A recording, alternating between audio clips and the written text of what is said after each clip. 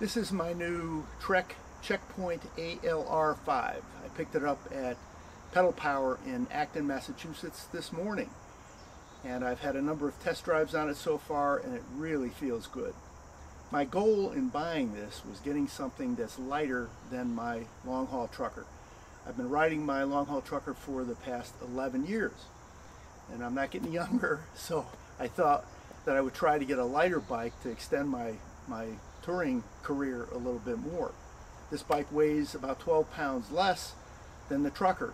The geometry, the wheelbase is about the same, the height of the saddle is the same, and I added a 35-degree stem. I changed the stem from the stock stem to a 35-degree stem to raise the handlebar a couple of inches. And so the handlebar height and the saddle height are about the same as they are on the trucker, so it's a very comfortable ride.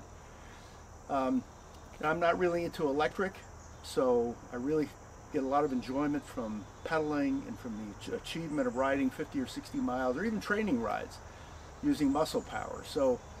And I'm hoping this will help extend my training and touring career a couple of more years. I'm looking forward to it. My inaugural training ride will be tomorrow. I'll let you know how that goes.